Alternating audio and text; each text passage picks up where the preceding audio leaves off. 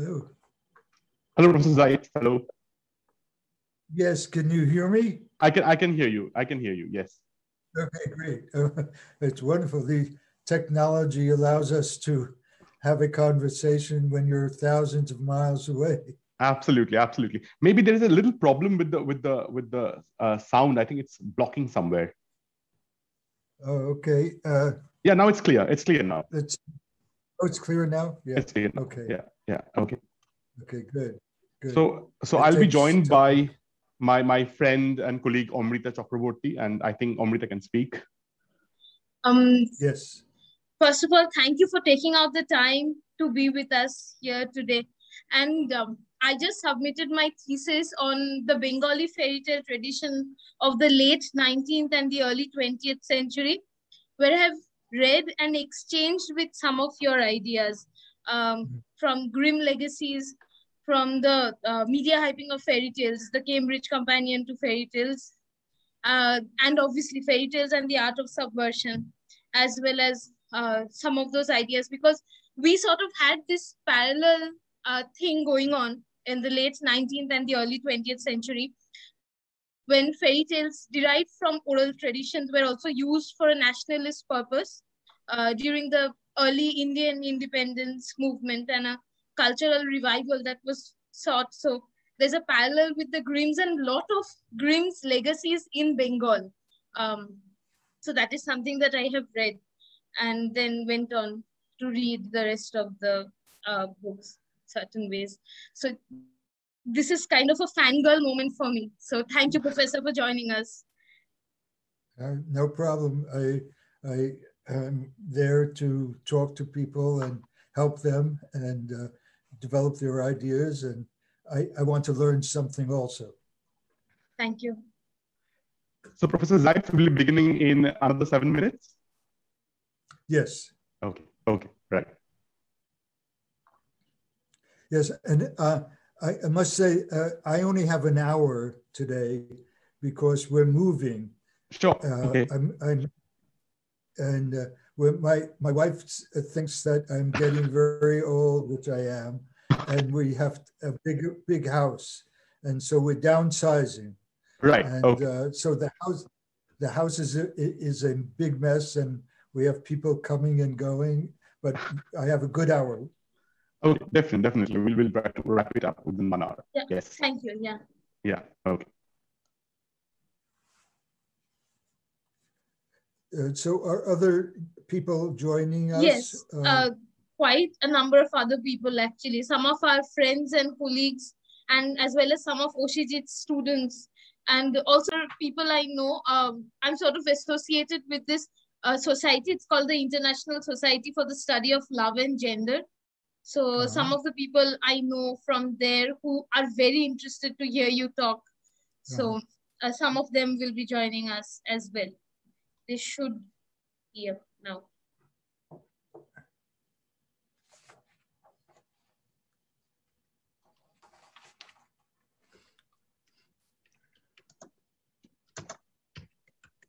So how is the weather in India right now, where you are?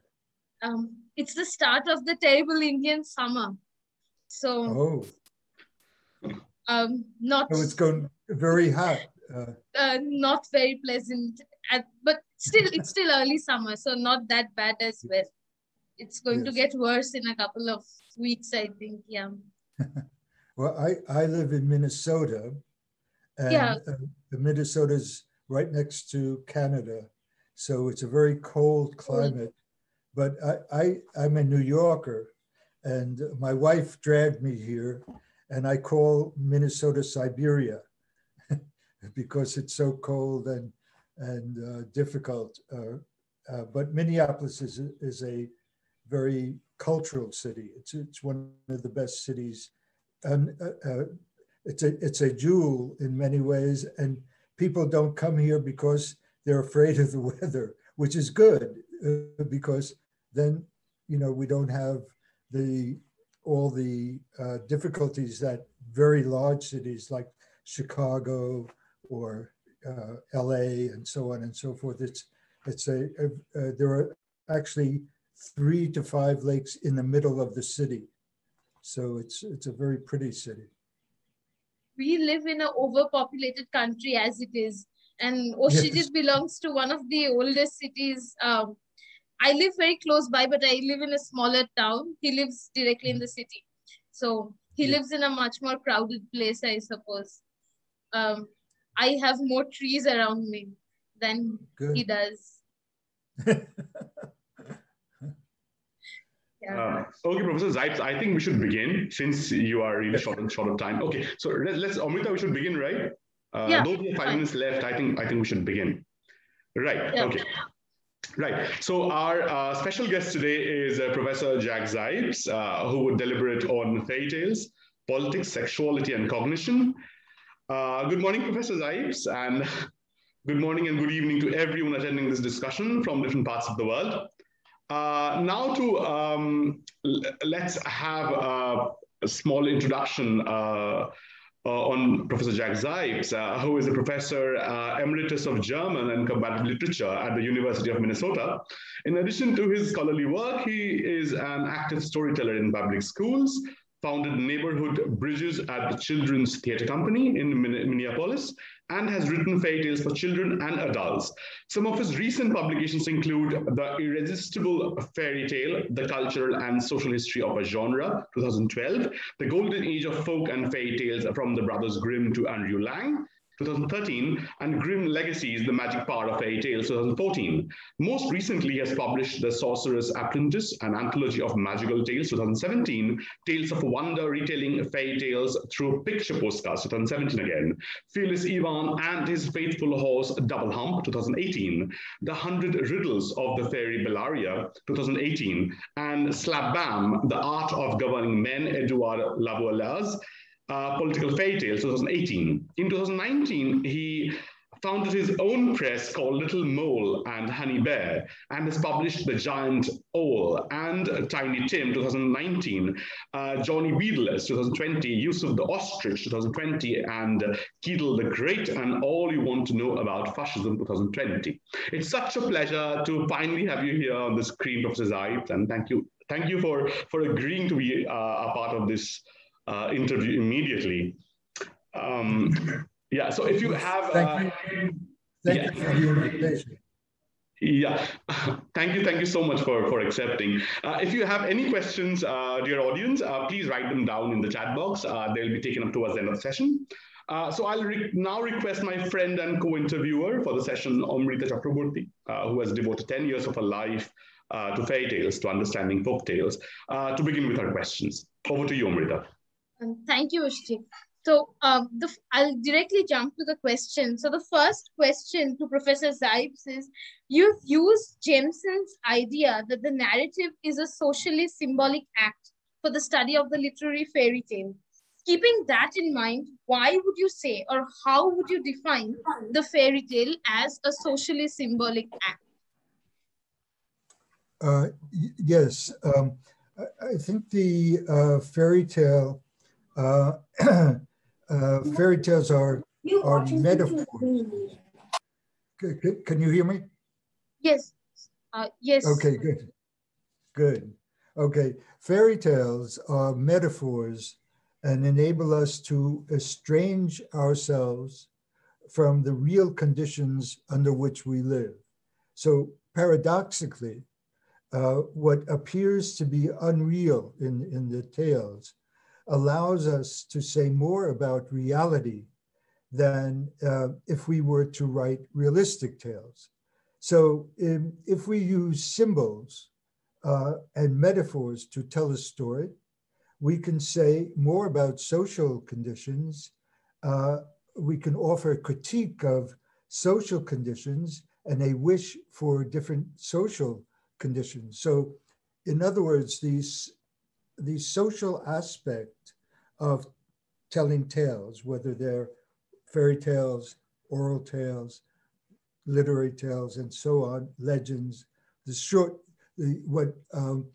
what we call the sort of short genres, like the legend, and also you can say the fables as well.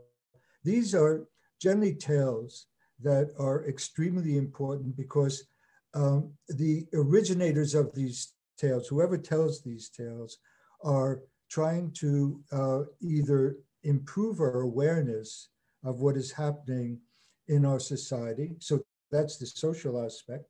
And they are generally metaphorical, symbolical, because a lot of the things that are said in these tales are not necessarily approved by those people who have power. So there's Bertolt Brecht, the famous German writer, theater director, and so on, always talked about what he called Sklavensprache. Sklavensprache is the language of the slaves, in quotes, slaves. We are all, Brecht thought that we were all slaves of this capitalist system. And so the only way we can protest and talk to one another is through a language, symbolical language, that cannot be understood by most of the people in power. And so you can get away, you can sort of survive by using this language that you can say things that really make the people who have power worried.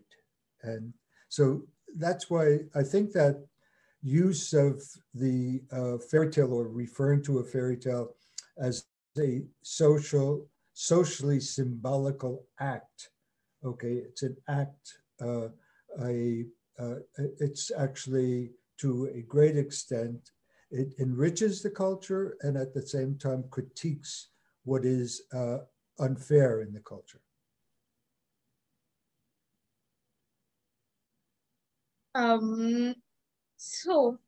Again, coming to the gray area, I mean, what you said, that it is something that critiques and at the same time contributes to culture. So yes, generally we have a lot of fairy tale traditions that come from oral traditions. Hence, yes, when we talk about the gray area and the fine line of difference between the folk tale and the fairy tale, how can we define the relationship between the fairy tale and the folk tale? Yes, we have to realize, you know, that the human species is thousands of years old, and people as human beings or as the species developed, they also developed language thousands of years ago. And they did not have alphabets, they did not have grammars, they did not have a standard way that you must speak. They had their own dialects, all sorts of thousands of languages. And we have to realize that they used, as human beings developed language, they used it to survive the conditions under which they were living. I'm talking about environmental conditions. They had to also take a place with animals, with all types of other species. And so at a certain point, we must realize, and we have the evidence is actually in the oral tales that have been collected, that people began using the language to survive in conditions that were quite often hostile. And so one of the things we must think of, you know, in terms of, let us take Little Red Riding Hood as an example. At one point, people realized that for women to go into the forest without any guards or by themselves, they might be violated, they might be raped, these things might happen to them. So women generally were not allowed to travel or go anywhere. And one of the tales probably that developed was a man coming back from the woods, from the forest, and saying to people, there's a wolf out there and he will eat you if you, and attack you if you go out there. And that tale then became slowly, it wasn't called Little Red Riding Hood, it was just called a peasant girl was sent through the forest to see, help her grandmother or grandparents or friends or whatever. And so they warned the girl, be careful, don't talk to wolves or watch out for the wolves and so on.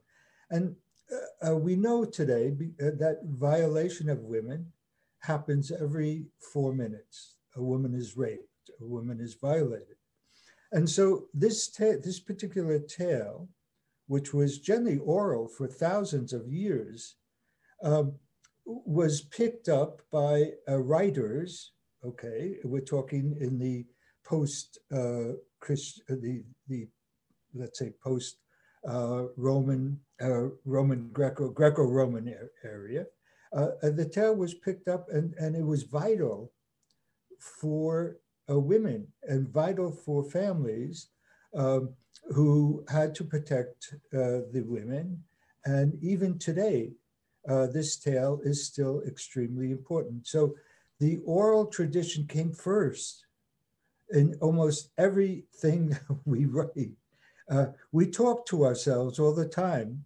I don't know whether you know, but psychologists have detected that as we walk along, we're talking to ourselves in our minds, and which is, for me, part of the oral tradition, because I'm not writing it down, I'm not honing it, I'm not making it into a work of art. But that's what the oral tradition serves as the, I would call, feast, the feast of great writers and artists who want to change it or make it different or comment on it or something like that. So I think, and there are many dialects also that are extremely significant, and most people don't even understand those dialects. They may be living in the same country and then travel up north for 100 miles and not be able to understand the people because they have another way of talking. So all of these, what I call adaptations, or not only adaptations, but one could say creations in the sort of, for the more literate people, are based or stem from some type of oral tradition. And it is up to researchers and translators to recognize that and to give credit to the common people and to ourselves to a certain extent, because we write what we think and speak in our heads. Thank you. Yeah. So moving away from the oral to the literary, you talk of paratexts in your writing in the context of media hyping of fairy tales, and suggest that paratexts take away the integral meaning of text. Would it be possible to think of the introductions, prefaces, prose manifestos that accompany literary fairy tales as paratexts that add layers of meaning on the text instead of subtracting meaning from the stories? For example, when fairy tales are used for the purposes of cultural nationalism, as the Grimms had done, and as has been used in the late 19th and early 20th century Bengal, it were these texts that plugged the story text into the nation-building discourses. Yeah, I think was a little sort of unjust in my critique of the paratext, because you know, they can enrich the tales. Let me give you one good example. E.T.A. Hoffmann, the great writer of fairy tales in Germany in the Romantic period, the late Romantic period, in about 1819, he published a book called The Serapion Brothers. And it's a story, wonderful frame story, in which a bunch of artists, writers, cultivated people get together and form a club called the Serapion Brothers. And then Hoffmann has them talking and drinking, and quite often critics thought that Hoffmann was an alcoholic, which he never was. But at any rate, they drink and are having a great time, and they tell tales to one another. And the frame of this tale is not unusual, because if we go back to Giambattista Basile, Italian tales, or even Straparola, Gianfranco Straparola in the 16th and 17th centuries, they use frames and as a paratext, and we have to understand how they use that frame and what purposes, and how that frame enabled them to create a different type of understanding of what the people who are telling these tales are talking about, and they convey then a different sense to the readers of these tales because of the fact they are packed together in a way that forms its own meaning, and not just the tales themselves are significant, but the fact that they are being told in a community. What is this community? Why are they doing this? And what do we learn other than what's actually being written in the tales? So I do think, it all depends on how, let us say, artistic you are. If we jump to the sort of 20th century, to Angela Carter in Bloody Tales, she set a frame that was interesting, because she actually gave more meaning to fairy tales than they've ever had before, from a feminist point of view. So my criticism or critique, I take back. I don't take it fully back, but I think that we can use these types of paratexts very interesting ways. Thank you. My supervisor will be very happy to know that. So my fourth question here. Fairies, when we talk of subversion, fairies were introduced in the 17th century as secular sources of female magic. Hence, they were subversive figures, because all legitimate source of magic was the Christian church. However, from being subversive figures added to fairy tales, they became integral to the genre.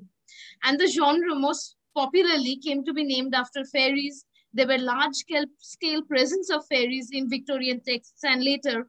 And these were very different fairies from the fairies of medieval and 16th century folklore. So what were the social and historical forces at work here that contributed to this shift? Yes, I think that it was extremely significant period because and generally the period was from 1690 up through maybe even the middle, up to the French Revolution. But in the 17th century, France and the French were dominant in Europe. It was the first country really that unified itself despite all the differences in different regions. But Louis XIV had also spent a great deal on wars. He was a fairly vulgar person. But French was extremely powerful, and women, beginning in the early part of the 17th century, because of the fact that they could not go to the university, they could not hold jobs, they could not do, there were many things that women were deprived of. About the only thing they were really allowed to do was to be in charge of households. And we're talking about all classes. And the result was that slowly, as aristocratic women who had a lot of money, who inherited money, who came from powerful families and so on, were extremely well educated. But they were also frustrated because they could not do much in the public. In other words, the public sphere was not the sphere in which they could really, let us say, show their great talents. And so they began developing what a lot of salons in the 17th century. And by the end of the century, a woman by the name of Madame d'Aulnoy was the first. She wasn't the first to write tales, because there were many other writers who wrote and published fairy tales or wonder tales of different or legends and so on and so forth. But she, in about, I think it's around 1696 or so, published 2 volumes, which he called Contes de Fées. And it was the first time that phrase was used to designate tales in which fairies were in charge and powerful. And gradually, a group, during this period, a group of maybe 7, 8, or 9 tales, they didn't visit the same salons all the time, but Madame d'Aulnoy had her own salon. They began to use fairies, and there was no reference to a Christian god. They were the women who determined the fates of the characters in the tales were these amazing fairies who could be wonderful or could be very, very nasty. And from that point on, the term then was translated into English in the 18th century, and it stuck, even though, for instance, in most of the Grimm's tales, there are no fairies. And in fact, but we call the Grimm's fairy tales because somehow these wonder tales, these tales that are based on sort of these miraculous transformations that witches and fairies perform, became the standard way that, at least in English, and maybe in other countries, it was, sometimes they didn't refer, they just used the word tale, and so it's quite interesting to realize that women came into their own in France and actually led the way to have many other, in the following centuries.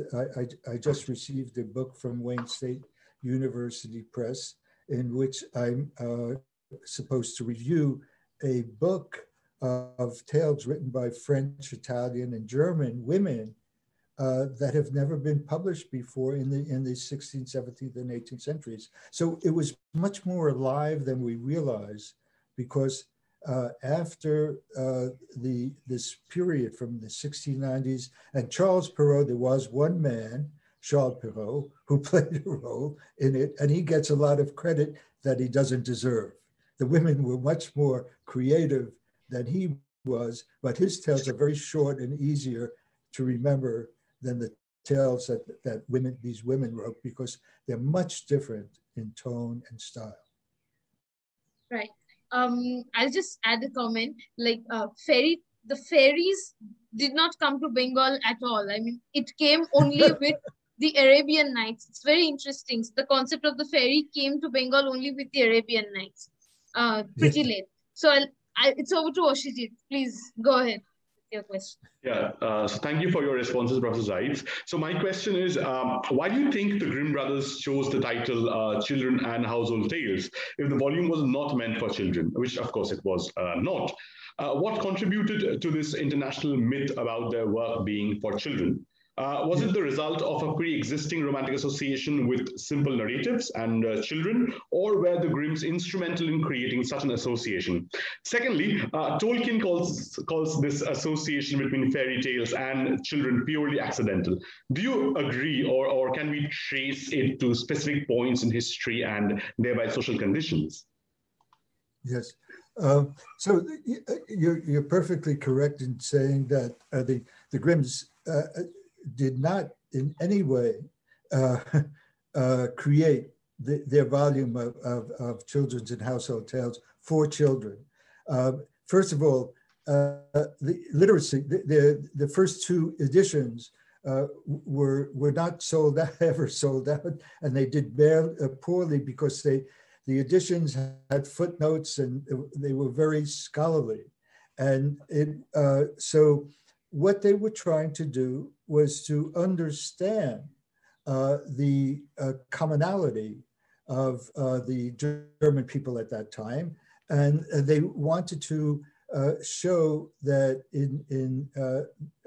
they wanted to show how children were treated in the culture, and what was, or what were the rituals, what were the manners, what was the sort of socializing or civilizing process, and how did people think about them. And so their task, and they sent a letter to many other people to help them when they began collecting and publishing the tales. And it wasn't really, they did not think about a great public. They weren't particularly desirous to become stars or let us say, the leaders of discovering tales. What they wanted to do was to unite, to understand, to grasp what was going on in people's lives. So, but what shifted and made these tales a little more acceptable in the 19th century, after the second edition, was the fact that Edgar Taylor in London decided to translate the tales and also illustrate them. They were not illustrated either up until that point. And he sent a copy of his first edition to actually Wilhelm Grimm, the younger brother. And Wilhelm said to his brother, we are doing something wrong. We really have to appeal to our people. You know, even though literacy was very low, but it was rising. The middle classes were rising. And as we know, in the 19th century was the great industrial revolution, and more people were learning how to read and so on. And so for the first time, so they decided in about 1824-25 to do two sort of editions. One was going to be very scholarly, and there were 7 editions that lasted till about, I think it was 1857. And at the same time, they were going to do a small edition for the more popular edition of only 50 tales, because at the end, in the final edition, in the scholarly edition, there were 210 tales. But they kept receiving tales from different people and so on. And so they had nine editions of the smaller series. And that was for the general public, and children began to read. There were more schools and more translations. Once Edgar Taylor actually was a pioneer in the fact that he translated the Grimms, and many other British writers began reading and enthusing. They were enthusiastic about these tales, and it led to the Victorian period, in which there was a great deal of copying of the Grimms, and tales were being sanitized. A lot of the tales were taken out or changed or developed in different ways by different authors, but there was a great influence on very creative writers at the end of the 19th century in England. And that's basically how fairy tales somehow became associated in the bourgeois sense with, these are good tales for children, we read to them at night, and so on and so forth. And it actually, I think, helped develop, it really, there was no such thing as children's literature until the 19th century. I mean, children were always around, and if they could read or hear, they would imbibe the tales and they would be influenced by the tales. But it really was this very ironic change that happened due to a tailor in the about 1823. Right. So can the difference in nomenclature used to refer to fairy tales in different points of time and space be read as a reference to the difference in the conceptions of the stories? So if yes, then how does the idea of the French conte de fées differ from the German Märchen, the Russian oral wonder tale as Prof uses it, and the English fairy tale? Yes. Yeah, I don't think, there are great differences in style, in the aesthetics of these tales that are either printed or told or gathered as literary or oral tales. Each country, and it's still going on today, each country is, and we're talking about regions. I'm living in, as I've said before, in Siberia, in Minnesota, and this is a strange culture to me. And I've read, there are many writers here who are writing fairy tales or publishing tales and so on. And it's only after I've been here for a while, I've now been here a good 30 years or so, that I'm slowly learning this culture through the tales. And so it's always important, I think, when we write about these tales, to take into consideration the social, historical background to the tales as when they are published or made available. And we also are, I think, if we're going to be responsible scholars, we have to do research into the background and history of these tales, because they are similar throughout. I mean, I published, you mentioned The Golden Age of Folk and Fairy Tales, and that book includes about 20 different types. And these types, and I gather tales mainly from the Western and Eastern Europe, and showed in each chapter that there were different versions of, let us say, a donkey skin or Sleeping Beauty and so on. And they were given different titles and different plots and so on. And it was really fantastic, because you learn so much about differences and commonalities at the same time. As I mentioned before, with Little Red Riding Hood, but we could take a tale of Hansel and Gretel. Now, there are hundreds, if not thousands, of versions. And why is that so? It's because the abuse of children and the abandonment of children still goes on in all societies in the world. And, we can point, to many different incidents which immediately reflects in our minds, if we're familiar with fairy tales, Hansel and Gretel. I mean, when you get an incident in America when the stupid president that we had before separated children from their families, they were being abandoned.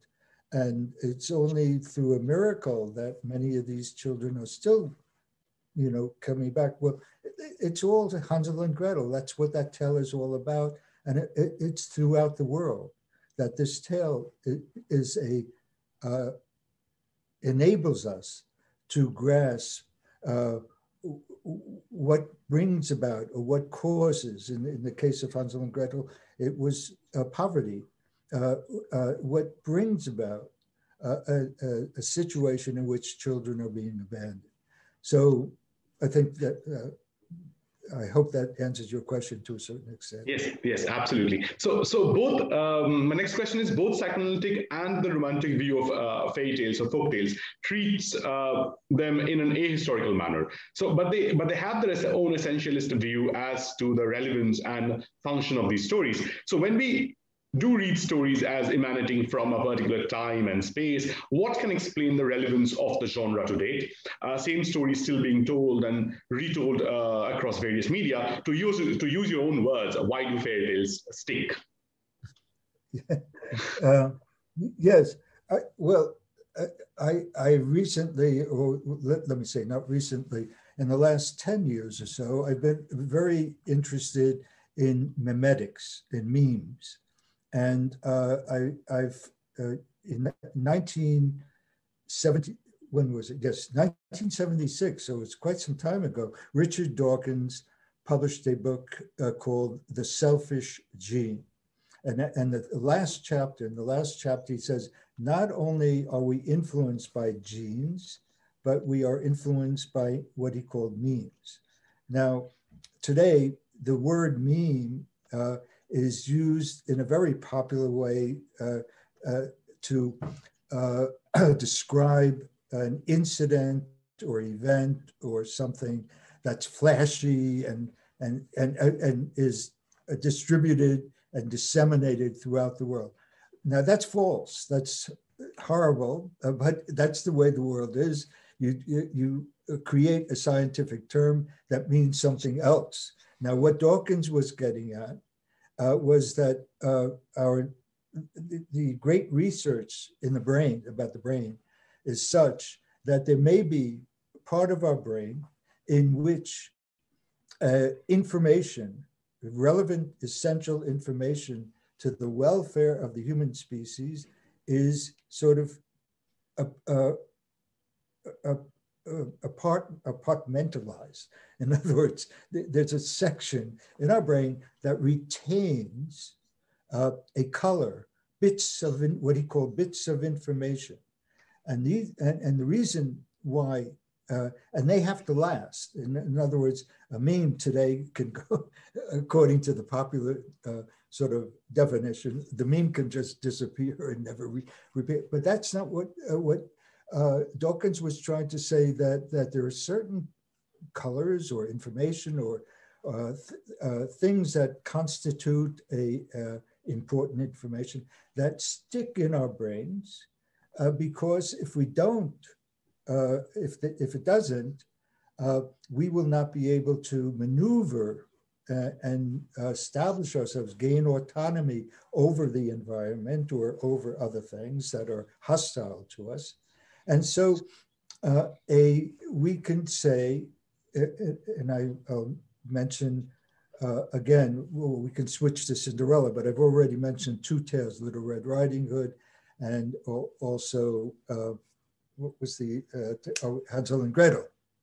But you can go, the whole question of sibling rivalry is really important in Cinderella, because, and it's all about how families, what happens to families when someone dies and a new person comes in and so on, and who gets taken advantage of and why. And so this particular tale of Cinderella, which there are literally hundreds of thousands of versions in the world. Even in the 19th century, a woman whose name I forget, in the 1890s, published 300 versions of Cinderella already, without the use of the computer or internet.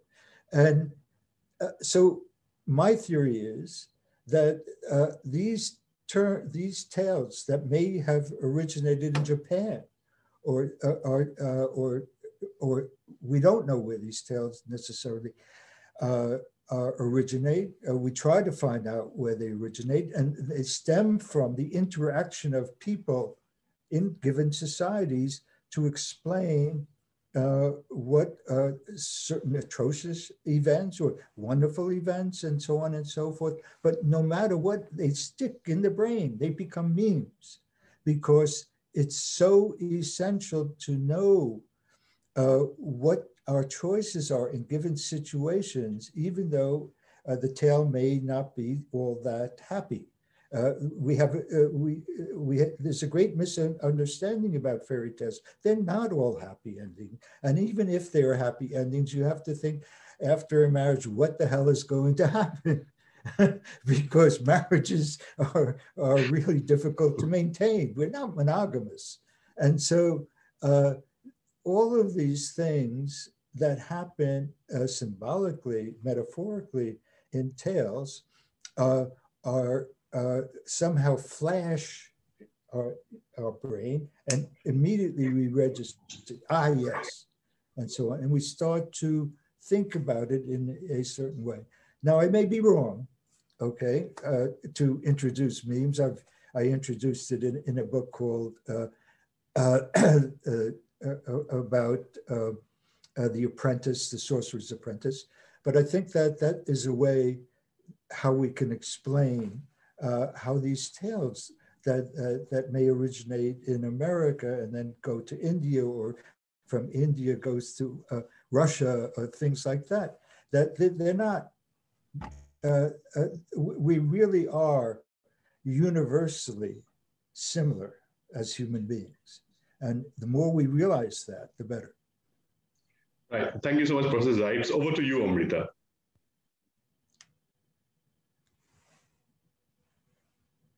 I don't hear, I'm not. Yeah. Yes, talking about the universal presence of tales, are you happy with the turn of Disney films in the 21st century? I'm referring particularly to the attempt to be racially and culturally more inclusive and present more empowering models for girls. The Disney Corporation is huge. It's $1 billion corporation. And it just wants to make more and more money. It doesn't care about human beings. It's a corporation. It wants to commodify everything. And if we take this film Frozen, which everybody rejoices about and says, oh, it's so wonderful, it's feminist, and this two sisters, and isn't this just a joyful, is it Disney really becoming modern or up to date and so on? And that's a joke. It's ridiculous, because why should we, Frozen is, first of all, stereotypes Norwegians, the people from the Scandinavian countries, because most of the characters who are sort of typically Norwegian or Swedish and so on are portrayed in a rather negative manner. But worse is the fact that the ideology is of this particular film is that we should be sorry for the richest people in the world, and we should all try to do something to help these very rich living in a castle. And we should be sympathetic, say, you know, like what, why? I always ask, why are the British so enamored of this stupid queen and her family? And there are many more important things in the world than these figures who are elites. And if you take like The Lion King, almost all of the Disney fairy tale films are about the elites. They're elitists, and nothing, and there's nothing that really shows what is happening to the poorer people. Why should the poor people work to help people who are just going to use power to rule the country the way they want to rule the country? So it's a myth. If you look at Frozen with its lovely sort of songs, it sort of disguises what is really going on in the world.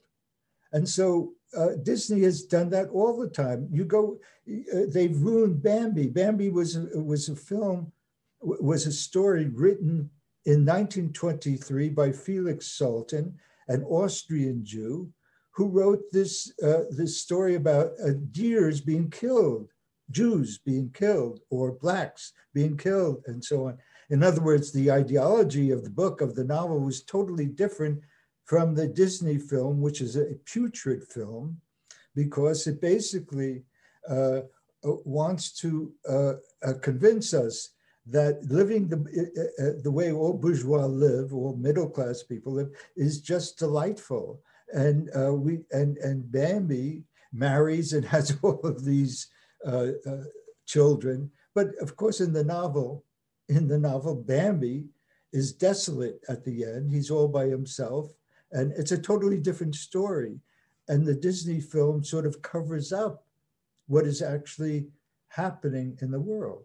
So do I care for the Disney films? No. And there are hundreds of better films in the world than I can even recount right now. So as far as Disney is concerned and the corporation, the sooner it declares bankrupt and doesn't show any more films, the better I'll feel. Let's hope. I don't think that will happen. But a methodological, coming to methodology, when we are studying fairy tale and folktale publications of erstwhile colonies and attempting to historicize them, a major problem is the absence of any sort of working notes, pre-publication texts, or any transcriptions. Yes. We've read your reading of Grimm Brothers, and it was greatly helped by the discovery of the Olenberg manuscripts.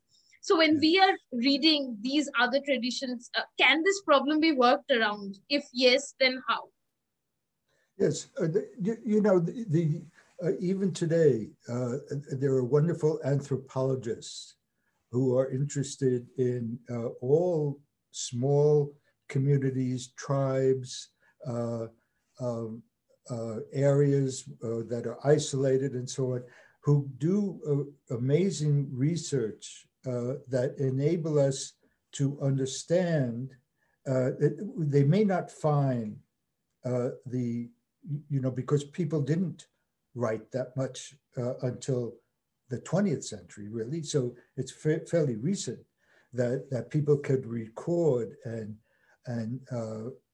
discover texts that may have been written down. So there are major problems with regard to gathering the research that we need to understand what types of stories or how stories emanated and how they were distributed.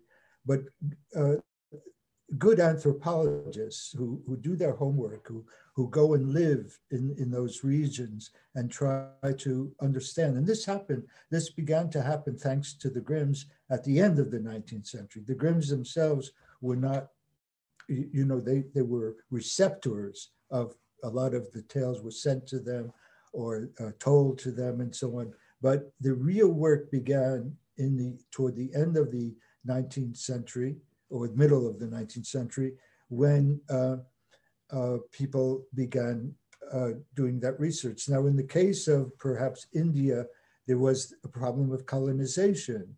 And so one has to be, I think, honest and responsible and do further research based on colony or colonist books that were published, because we shouldn't destroy them, we shouldn't throw them out. They indicate something about power, in those times, and they may lead to to societies that have tried to still maintain, even today in the 21st century, are still trying to maintain the same tales and rituals. We in America have, wiped out the Native Americans, but nevertheless, very good anthropologists have finally, it began in the 20th century, but went to live with these people and tried to help them overcome the difficulties that they have suffered, and that also includes African Americans who were, taken from Africa and brought here. So being a folklorist, which I am not, I don't know what I am, but I admire folklorists and I try to work as a folklorist. But the role of folklorists is extremely significant. And the societies like the American Folklore Society, the British Folklore, I'm members of both those societies, are the people unfortunately, having a difficult time in America. I don't know what it is like in India, but the humanities, what we call the humanities, are being attacked, and positions at the universities are being cut. And there used to be something like 20 or 30 folklore programs in America, and now there are only maybe 2 or 3. Can you imagine that? Can you imagine that? That's really a crime. And unfortunately, that's what's happening right now. It's the same. So over to Shijit for final questions, and then we can take audience questions. Right. So, Professor Zipes, what I wanted to ask is, what, according to you, is the reason for the massive amount of violence in fairy tales, right? From, the beheading of the child and cannibalism in Juniper Tree, let's say, to the rape in the Italian version of Sleeping Beauty by Giambattista Rastel. Yeah. I have a brief response.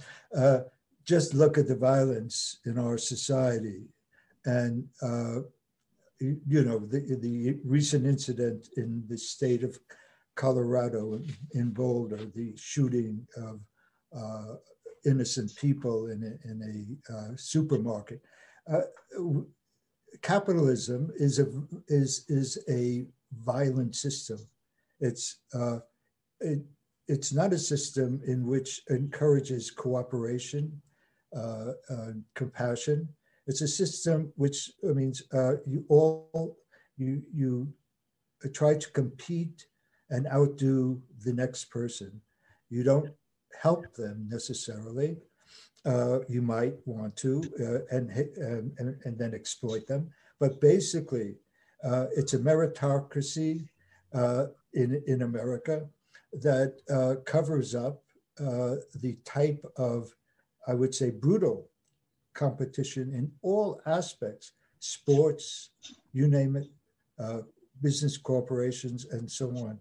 So when you have an ideology from that socializes children in such a way that they must be the best above everybody else, you're going to get a type of violence that it really will never abate until we transform capitalism into some other socioeconomic system. I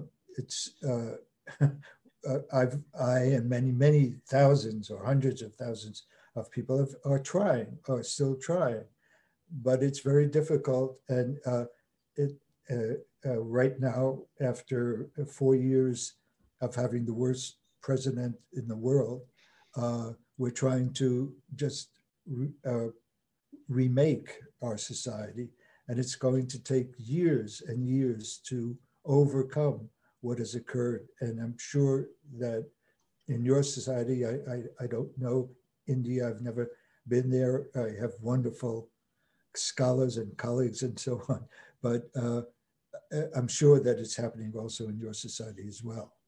Yeah, it's the same, if not worse. Yeah. So do fairy tales? Do you think that fairy tales operate at the margins of the symbolic order, or let's say, how can they be employed to subvert the oppressive forces of the apparatus surrounded by which a child grows up? Yes. Yeah. I think I think you mentioned that I've been a storyteller in public schools, not private schools, and in the districts where there's a lot of poverty. I've tried to focus my efforts to help deprived children, and I've developed a method that I think enables children to become storytellers of their own lives, to become storytellers. And you can do that in the type of method that I've developed, based a lot on Gianni Rodari, an Italian writer who wrote a great book. Wrote many books, but one of his books was a theoretical book called The Grammar of Fantasy. And a lot of his ideas and other people's ideas I've taken to use in a classroom once a week for the entire school year. The people I've trained go into schools and spend, each teaching artist goes into the same class every day for 2 hours to really enable children to become much more literate and also learn what types of devices, or I would maybe, I'm sorry, I think how their talents, in other words, we try to develop their talents so that they can express themselves about the lives they lead.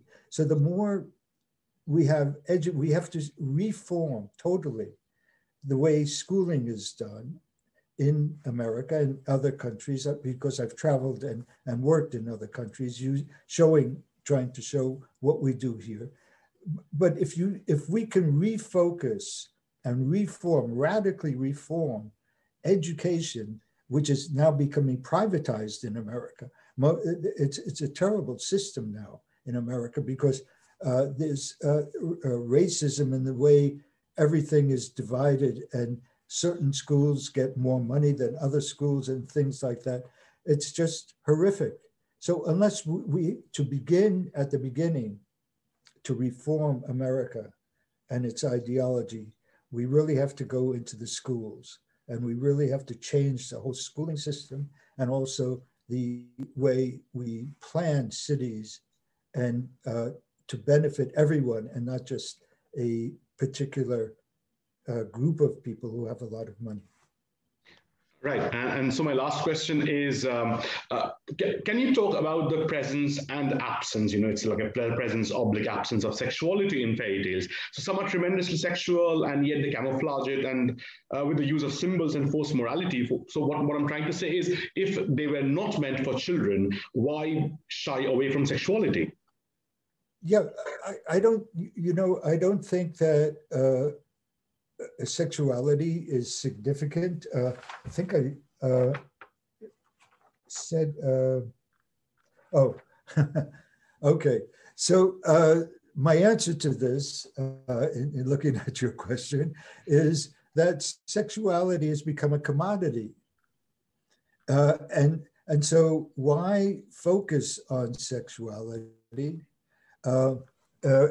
in tales, and they never were significant, because that is not really what counts, I think, in terms of the way people live. I mean, obviously, sex is great, or sexuality is significant in all sorts of ways. But I think there are tales about incest in the Grimm's collection and in other collections. There are many I would say symbolically incidents in the tales that refer to sexuality. But the tales don't make that the sort of substance and importance with regard to how we live. And it's, I think, the rise of sexuality, which has been horrendous. I mean, you can get pornography now anywhere, anytime, any second, in any type of book or film, internet, and so on and so forth. So it's just to earn money. It just spices the film, the tale, and so on. And so it's not that the people have avoided sexuality. It's if you read symbolically what is going on, you understand they're not going into detail about this because that is not the essential question. Right. Thank you so much, Professor Zaib. So let's take a few of the questions from the audience. So Obin asks, how do fairy tales or their adaptations uphold, if at all, anticipatory illumination? If yes, how necessary are they in these extraordinarily challenging times? Could you repeat that question? Yeah, he asks, how do fairy tales or their adaptations uphold, if at all, anticipatory illumination? If yes, how necessary are they in these extraordinarily challenging times? Again, one more time, I'm having trouble with my hearing. Yeah, I think what he wants to ask is how fairy tales can contribute to these extraordinary challenging times. How phases do? No, how the fairy tales can contribute to our generation, to these challenging times. Let's say the pandemic. Huh. I see. Okay, I got it. Well, you know, I think, and I don't know whether this is happening in India, but in the last 10 or 20 years, fairy tales are all over the place. And they're in films. It's amazing how many fairy tale films there are, not just the Disney films.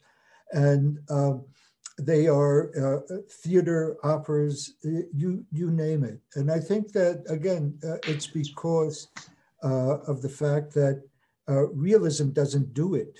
Realism is not as effective as these tales, which make us think, and largely because they are so symbolical and metaphorical, that we have to really use our brains or imagination in order to really grasp the essence of these tales. And of course, a lot of these tales are junk. I would say 90% of what we call children's literature is junk and not worth reading or seeing or visualizing. I think what has to happen in my regard, again, is it goes hand in hand with the reform of education in schools. We should be able to talk about violence at home, and many other incidents that are through using tales, fairy tale, not only fairy tales, but all types of tales. And that's what I've tried to do in the program that I founded in 1995. Right. So Aratrika asks, why have we always related fairies in Moors in the European context? Is the concept of understanding the barren, untamable land make us create a mythical creature? Okay. That once more again. I think she wants to ask about the connection between fairies and Moors, in a European context. And Moors, M-U-S-E-S-E-S? No, M-O-O-R-S. I think M-O-O-R-S. Moors. M-O-O-R-S. I think what she wants to ask is, do we look at the barren, untamable land and create this mythical creature which we call fairy? Yes. Yeah, I think this really depends on the tradition of a particular country as to what extent, there'll be fairies, dwarfs, witches, sorcerers, apprentices, et cetera, et cetera. So we have to really have a real understanding of the history of, I would say, fantastic, romantic works of art that emanated even in the Greco-Roman period before the Christian era, at least in the Western European world. And so it is having an understanding of what these animals, characters, and personages are in their particular tradition is important. Right. So Keshav is asking, what are your views on the uncanny nature of fairy tales? Of the what? Of the uncanny nature, the uncanny. Uncanny, okay. Yeah, I've written about that, about Freud's notion of the uncanny. And I think, of course, the uncanny is extremely important because of the fact that it distances us from the incident. In other words, when something happens that is really not in the reality of our everyday, we're shocked. It estranges us from that particular incident. And that, I think, causes us to start thinking in a different way, out of the box. And I think today we tend to be in the civilizing process homogenized. And the civilizing process homogenizes us to accept conditions which are really unfair, unjust, and criminal. And the fact that literature or teaching can do that, the literature and teaching, all of that becomes dangerous because we automatically do what is expected of us. So we need the uncanny. We need what we call fantasy literature, because, and of course, not every writer or artist or painting or something will shock us in the same way or shock us. But for the most part, I think that the uncanny is extremely significant because we must pause, we must be shocked and ask ourselves, why are we living the lives we are living without thinking carefully about what it might do to other people and just do to the world, in fact. Thank you so much, Professor Zaid. So we had many more questions, but really short of time.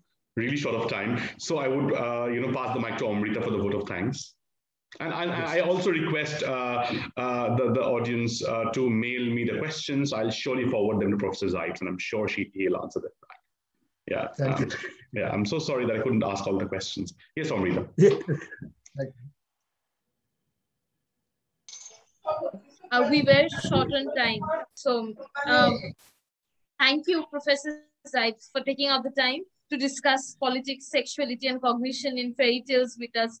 It is fascinating to read fairy tales as signifying systems that emerge out of material contexts that are rooted in specificities of time and space, but at the same time have the potential to transcend those very boundaries. So a big thank you to all the participants who have joined this discussion with us today.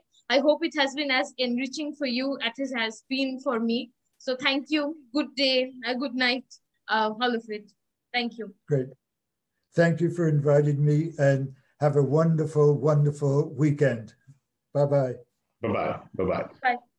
Bye-bye. Bye-bye.